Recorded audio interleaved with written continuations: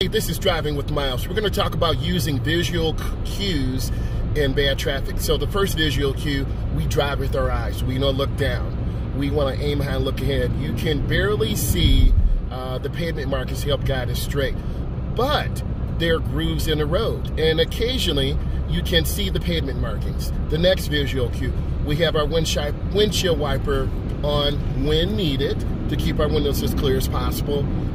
Also, we have the defroster on.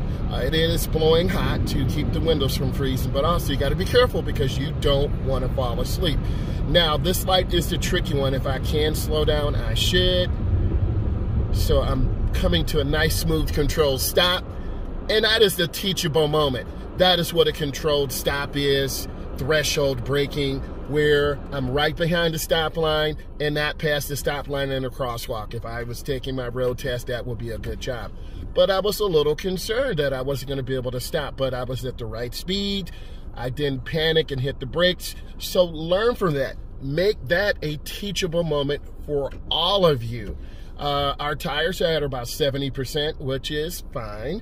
The road conditions are slowly getting better, but you have to be careful. You got to make sure you have a lot of room in front of you and a lot of room behind you. So the light just turned green. I'm looking left and right, and then I'm gradually picking up speed and taking my time.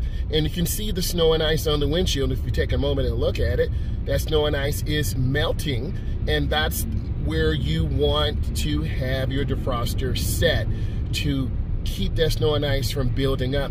And you notice I'm just nice and smooth, gradually picking up speed. The traction control was going off, which pulls power from the motor. If you're more interested in traction control than SRT race pages, I have some other content that talks about the science that helps keep us safe as drivers out here.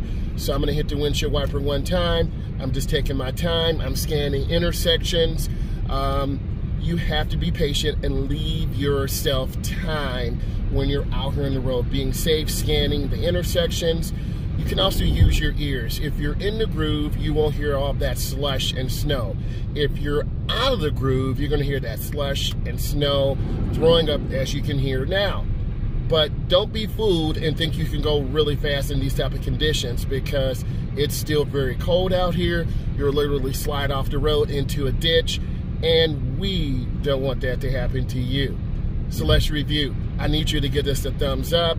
I'm a Stay Certified instructor, and I need you to be safe, driving hands-free, staying focused, staying safe, and just taking our time. God bless you. Give us a thumbs up. Thank you.